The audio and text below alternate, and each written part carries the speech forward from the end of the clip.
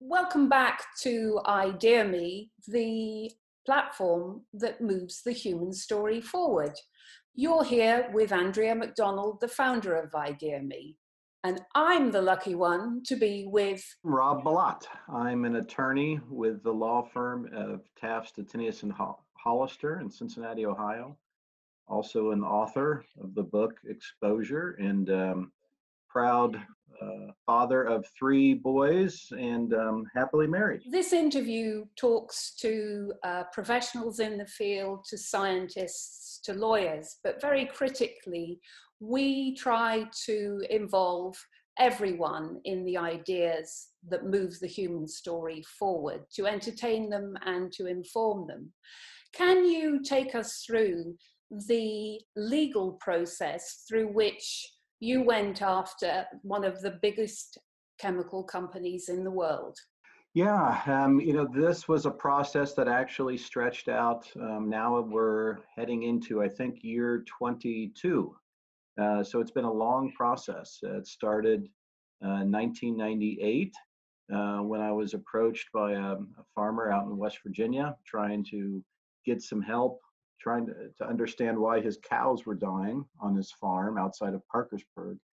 That legal case for one family in West Virginia then morphed into a large class action lawsuit for his entire community, some 70,000 people along the Ohio River, in a couple years later, and that then morphed into a series of thousands of personal injury cases and trials, and now currently working on cases representing different entities all over the country, injured parties, including individuals, states, water providers, and now also trying to bring a class action on behalf of everyone in the United States that has a certain class of chemicals in their blood to get adequate studies and testing done.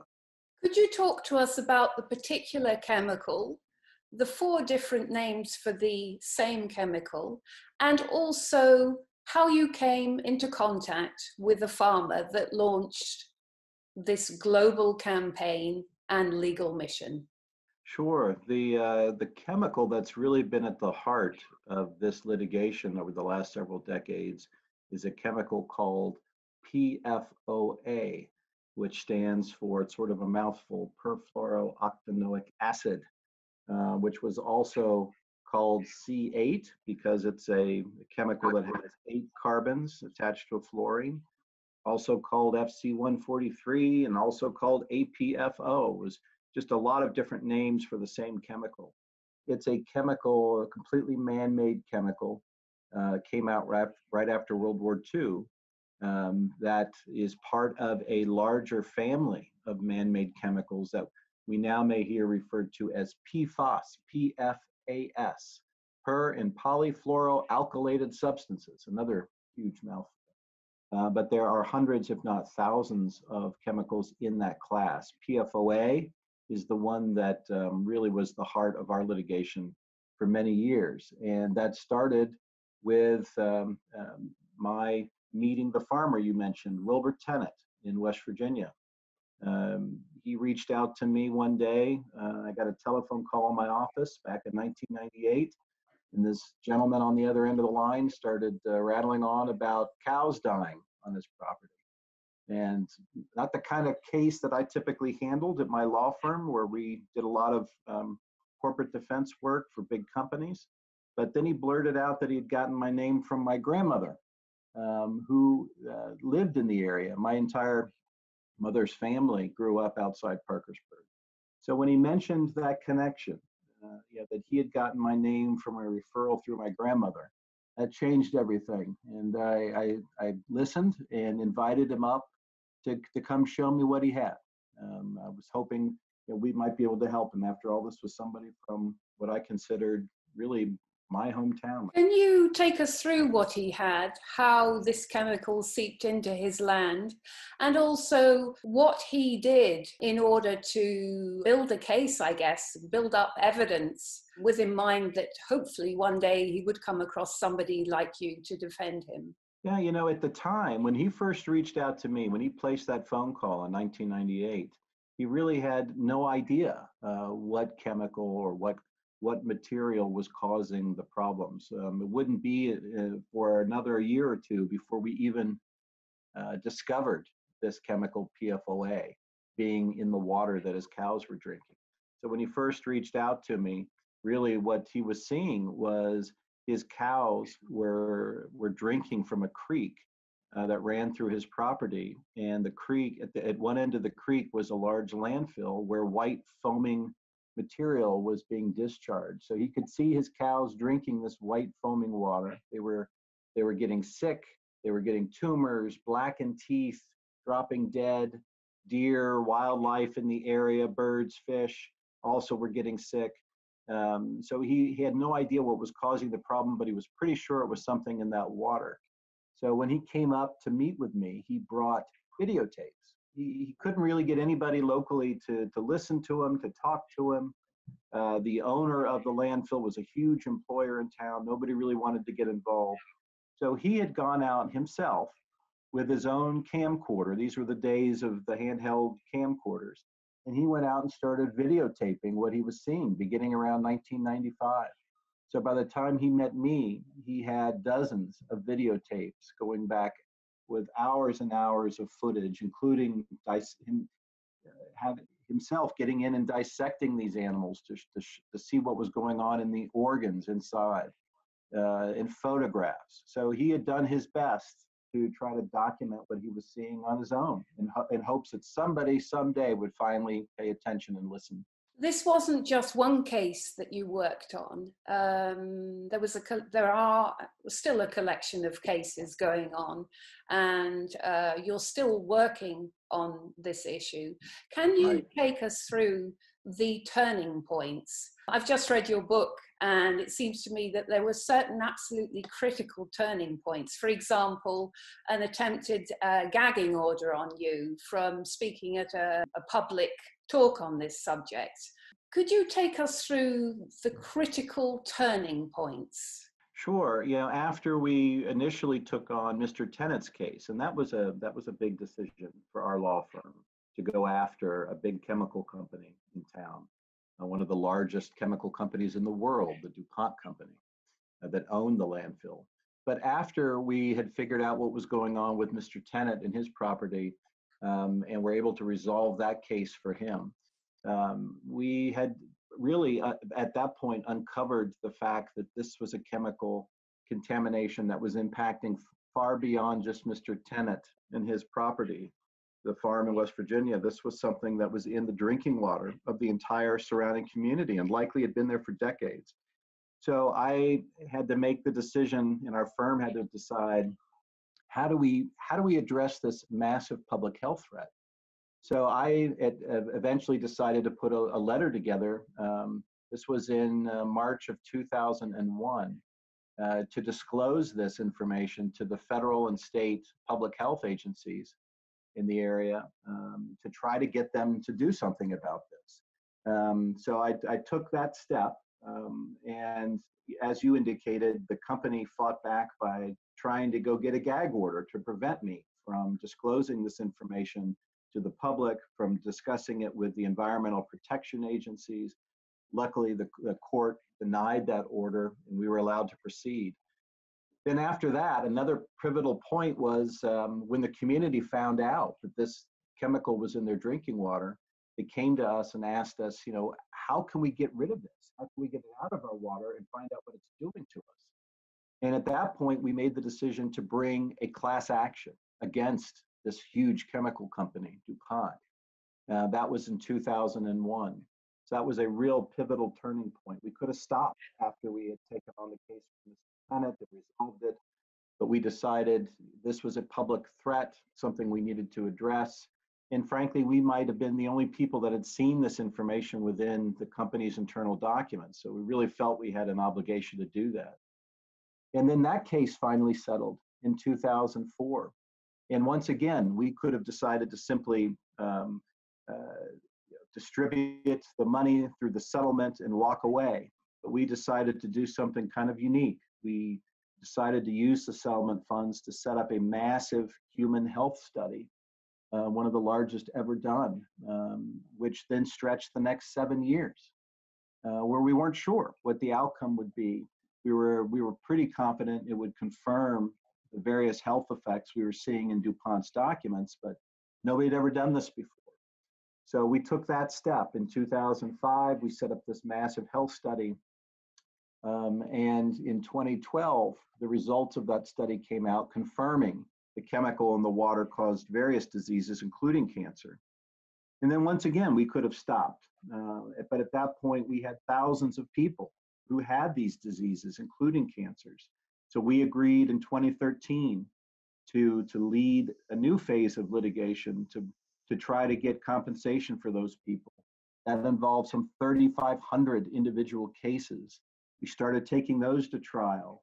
And then in 2017, we were able to settle those for some $670 million. And again, we could have stopped at that point, but we made the decision to then try to help others who've been impacted by these chemicals all over the country, all over the world, including launching this new case I mentioned, which is seeking to bring a case on behalf of everyone in the country now who has not only PFOA, but the related PFAS chemicals in their blood, to try to get the science confirmed about what these chemicals are doing to us. So there were a number of pivotal turning points throughout this process. And I'm proud to be able to say that we, I think, made the right decision in each time to keep pushing forward and to try to keep making sure we could do what we could to address this, what has become massive public health threat. It is extraordinary to me hearing of the 1962 study on rats, and then later the study in 1978 on monkeys, and then all evidence which proves that DuPont was very, very much aware of the negative health impact of this chemical. Do you have, and then that coupled with the fact that I see Teflon is still operating. I went on their site today and they have recipes and all sorts of things appealing to the consumer. I went on to the DuPont site and they speak of being very pro-sustainability in the community. It is so difficult to get one's head around that. And then, you know, they have paid up nearly $700 million and the fight continues, yet they're still operating. Do you have any plans to collaborate, or are you collaborating with other lawyers globally to go after DuPont and Teflon? Yeah, and we've begun working with different lawyers across the United States, different folks that are dealing with the same problem, trying to address the ever expanding impacts from this class of chemicals. You know, these chemicals, it's not, you may hear them referred to as emerging contaminants. The only thing emerging is the public's awareness that these chemicals are out there. Yeah. And they've been out there for decades, and unfortunately now people are just now realizing the extent of the contamination in the water, in our blood, in the environment. But we're trying the best we can to work with as many different groups as we can, not just lawyers in the United States, but also lawyers in other countries, and community groups in other countries, and advocates and researchers, scientists, regulators, anybody that's trying to learn about these chemicals, where they are, what products they've been used in, what do we know about the science? And there's a lot we know about the science, and what do we need to do to protect ourselves? So it's an ongoing effort, and it's expanding globally at this point. Could you talk briefly about how you discovered it was this chemical and the honor system for new chemicals? Sure. You know, we were handling the case for Mr. Tennant and his family, the original case that we were working on back in 1998, 1999, digging through documents. And at that point, you know, the company DuPont that owned the landfill was only giving us documents relating to regulated, hazardous, listed toxic materials in the landfill, and we weren't finding much, frankly. And so I had gone to court and asked that the court order DuPont to turn over documents relating to all of the materials it was sending to that landfill and making at its plant down the river, not just those that were listed or regulated. And when we started pouring through the hundreds of thousands of pages of documents we finally got from the company about all of the materials, I stumbled across a letter one day that mentioned this chemical, APFO or PFOA. I'd never heard of it. I couldn't find anything at the time, even telling me what it was.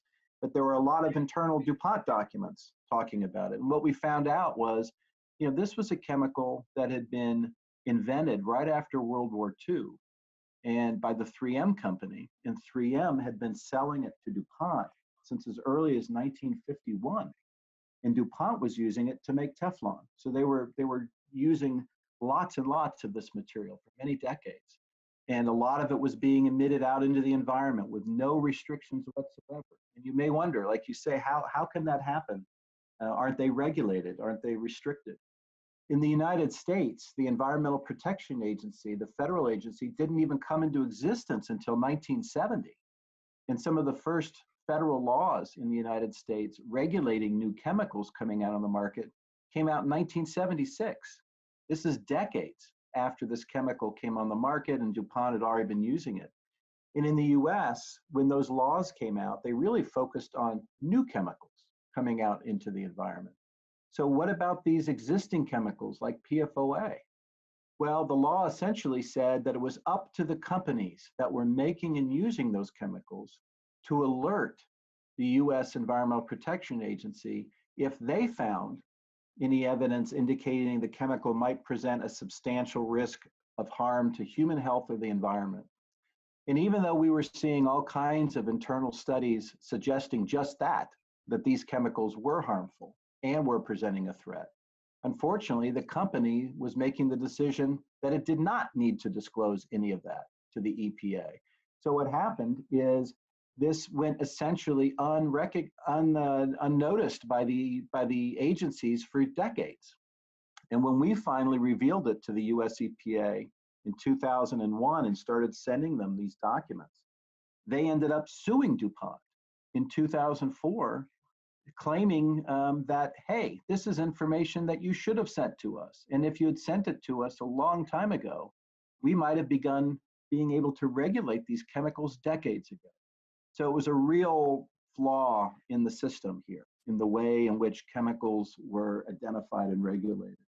And it led, eventually, this was used as an example of some of the problems with our system and led to some revisions and beefing up of the US chemical laws in 2016. How do US chemical laws compare with the chemical laws of the rest of the world? Are there any main comparisons that you like to make? I'd say a critical distinction is in the US and in our US legal system, if you've been exposed to a toxic chemical in your water, for example, under our system, the person who's been exposed is told that they have the burden to prove and to bring in the science to prove that that chemical's actually causing them harm. The company that's emitted the chemical or put it into their water or put it into their blood is told they don't have a burden to prove anything. So it's very difficult for those who are exposed to come in and marshal that kind of scientific evidence to prove that these chemicals are causing harm, when that often requires massive epidemiology, human health studies involving tens of thousands of people. So it's incredibly difficult. It's almost impossible for the people who are exposed to meet that kind of burden. Whereas other systems, for example, in Europe, are based more on what we'd call a precautionary principle, where you take action to protect people from the exposure before you have, ironclad 100% proof that this chemical is killing them or making them sick. But in the US, unfortunately, the system is sort of reversed, and the exposed people have the burden to do that. And the situation we have with PFOA, where we set up this independent panel that did the science, that did finally confirm the health effects, it's one of the only times the exposed people have been able to meet that legal burden. A lot of this is about legal strategy and outmaneuvering a massive organization that has huge resources and some of the best legal minds. Can you talk to us a little bit about the judges? Sure. One of the things I try to explore and give folks a little more detail on in the book, in my book Exposure, is just that. The legal maneuvering and the strategies and the it's almost like the chess game. Yes. One move forward, another move backward. And we were fortunate to have a series of really fantastic judges and lawyers involved, beginning with our judge in our first case with Mr. Tennant in West Virginia, a federal court judge in West Virginia, and then a judge in our class action case in West Virginia, who was able to see through a lot of arguments and get right to the meat of things and make sure that we were able to get to the truth, and extending through a series of additional judges through our personal injury cases in Ohio for our thousands of people who, again, were able to make sure the truth came out, and that documents weren't kept secret, and that people were allowed to have their day in court and allowed to finally make this information available to the public. It's one thing that's definitely just tremendous about the U.S. legal system is the ability for folks, when they don't have recourse, when the government isn't taking action, it isn't moving quickly enough to protect people. At least we have this legal system where people can go into court and we can get orders to require clean water. We can get orders to require medical studies and testing and get people compensated when there's no other way to do it. Are you allowed to name the judges? I believe I've named several of them in the book. Judge Goodwin. Correct. Judge Goodwin in the original case in federal court in West Virginia for Mr. Tennant. There was Judge Hill, yes, who handled our case in the class action case. Judge Sargas, who's been overseeing the personal injury cases in Ohio. So yes. One of the things, talking of names, something really jumped out at me in reading the book was clearly the senior management at DuPont were driving this. And you do not name any of the, or it escaped me, that could be. You do not name any of the senior management. Is that a deliberate thing? No, in fact, we did try to identify, there were several folks involved. I believe I've mentioned a couple of them in the book. For example, Chad Holliday, who was the CEO at the time, who we had the sort of unusual ability to actually take his deposition at one point, where I was able to show him all of the internal studies that, frankly, I think had been withheld from him for many years. Richard Angiulo, who was the head of the Teflon business. There were a number of folks, at the corporate level, not only the business people, but you had scientists within the company who were also, trying to get the business to do the right thing. Yes. You had lawyers within the company trying to have the company do the right thing as well. Looking forward, what is the next stage of this campaign? Well, right now I am trying to pursue this case, seeking a nationwide class action to try to do essentially what was done with PFOA in one community, along the Ohio River, where we set up these massive human health studies to confirm independently through independent scientists what health effects are caused by PFOA when you drink it in the water. We're trying to kind of take that model and expand it to a national basis where we do nationwide human health studies and testing to show what this broader group of chemicals, not just PFOA, but all of these related chemicals, things like PFOS, which has been used in firefighting foam that's now being identified as a source of contamination in drinking water all over the planet. But what we're hearing, unfortunately, as we find this contamination from PFOA, PFOS, some of the replacement chemicals like Gen X, that we're hearing from the companies, well, there's insufficient data to show what these do to people. Almost the same thing we heard 20 years ago when we first started digging into PFOA.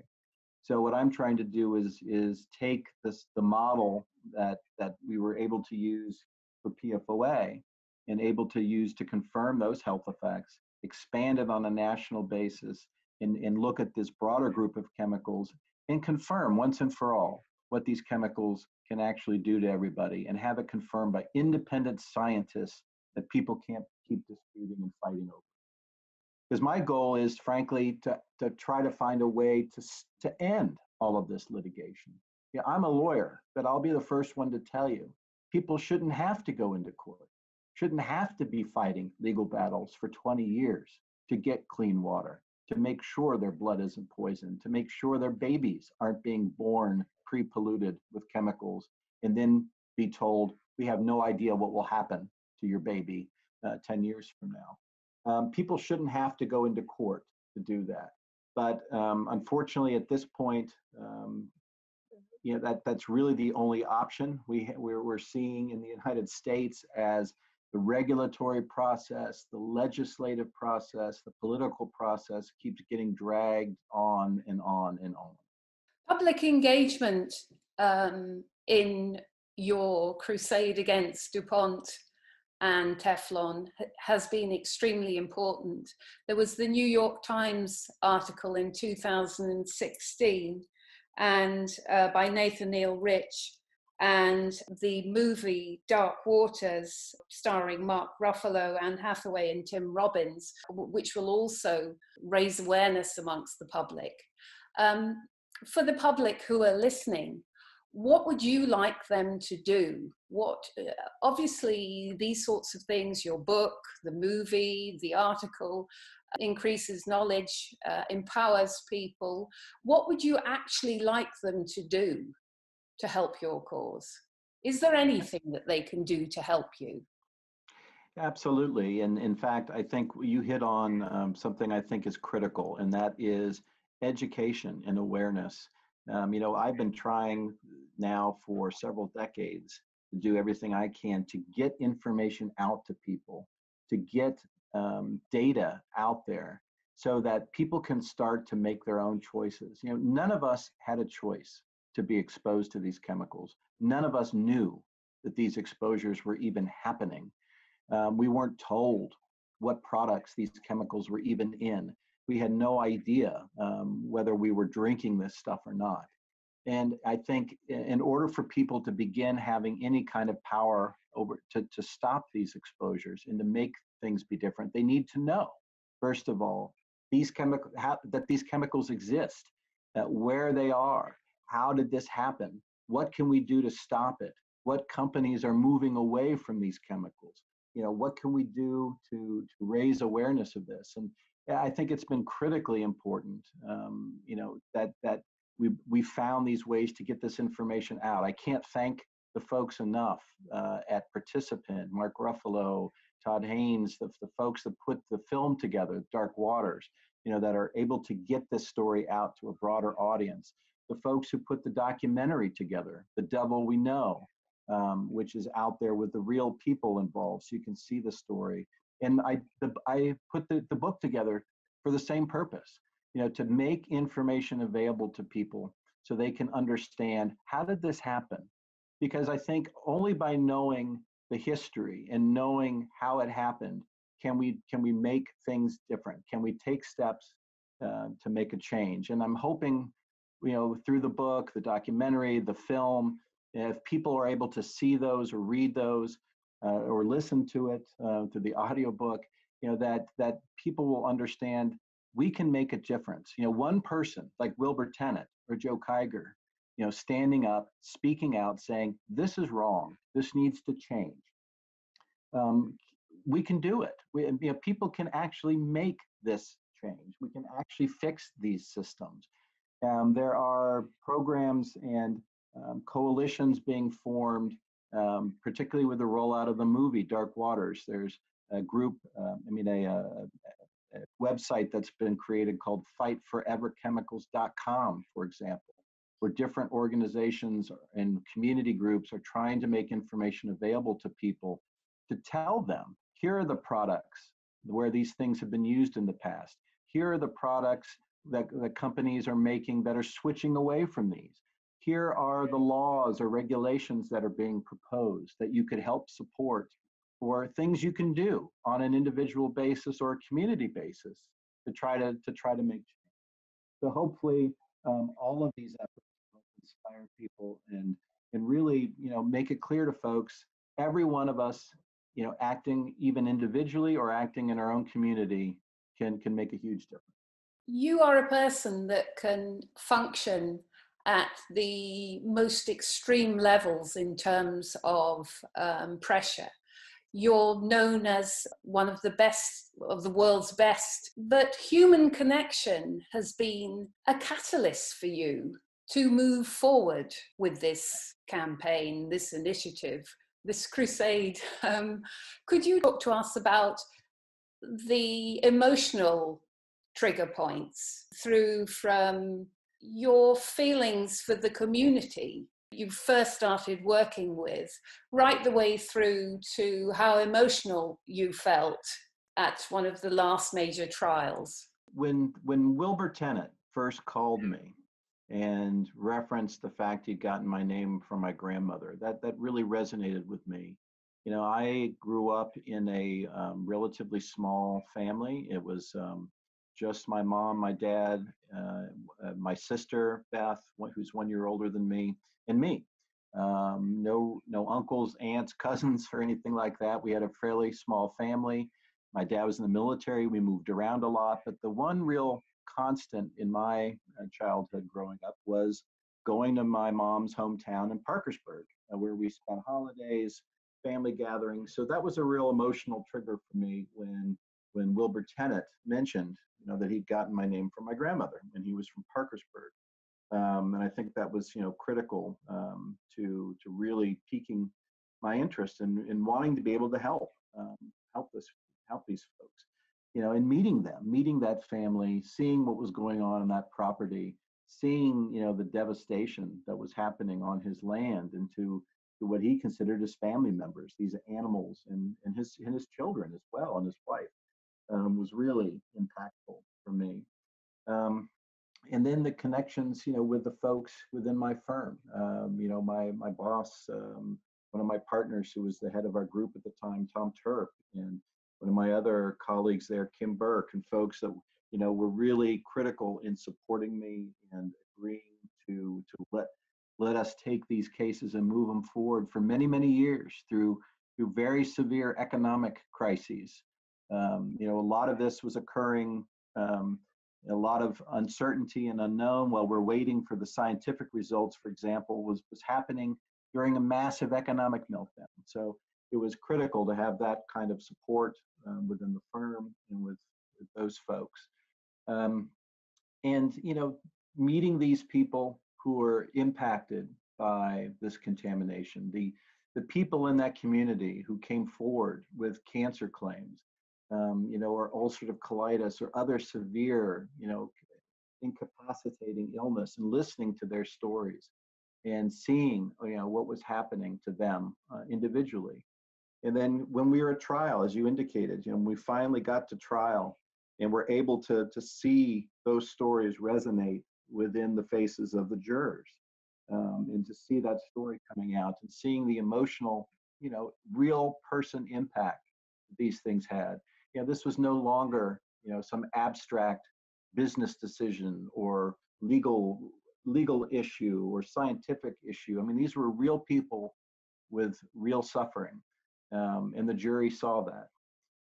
And that was one of the things that really attracted me then with the folks at Participant and Mark Ruffalo in particular, who reached out and was just incredibly passionate about wanting to bring this story to a broader audience in a way that really touched people with the real human impact that something like this has. And I think they did a tremendous job doing it. And it's something I really wanted to do in the book as well, is not just give the readers an insight into the strategy, the chess game, the legal maneuvering back and forth, and the science, but what impact this had on the real people. So you'll see discussion about Mr. Tennant and his family and his children and his wife. You'll see discussion about Sue Bailey and Karen Robinson, what the women who had children during this Teflon problem at the facility. Ken Walmsley, one of the workers at the plant, and just the tremendous, devastating impact that this had on his life. So I think all of those, those human impacts were incredibly important. And, I'm a strong believer, you've got to reach people on an emotional level too. And you see that in the film, and I talk about it in the book. One instance in particular where I finally got the chance to sit down with the CEO of DuPont in a deposition. And my main purpose there was I wanted to reach him as a person, to show him these studies and to show him, look, this is what is really in your files. And just to look at him eye to eye and see, does he get it? Does this, look at what's really happening here to people. And I think that was effective. And I think we did reach, we were able to communicate that way. So yes, there were a lot of pivotal, critical human stories involved throughout this. You've clearly met and continue to meet incredible people. Is there one individual that you would like to meet and haven't been able to do so far that could help with moving this to the next level, possibly the global level? It's hard to name just one, but I would really like to be able to sit down with one of the current CEOs of either DuPont, Chemours, or 3M, and just, again, try to understand how it is that despite all of the science that now exists, all of the studies that have been done, all of the people who've been directly impacted, there can still be public statements being made that there's insufficient science to suggest there's any health threat here, and that regulations aren't necessary, or that we just don't know enough and people should continue to use these chemicals. I'd just really like to have an opportunity to have a discussion about that. And as a final question to all those budding environmental lawyers out there, do you have any advice? Yeah, you never know where your career path is going to lead you. And take a risk, go outside your comfort zone.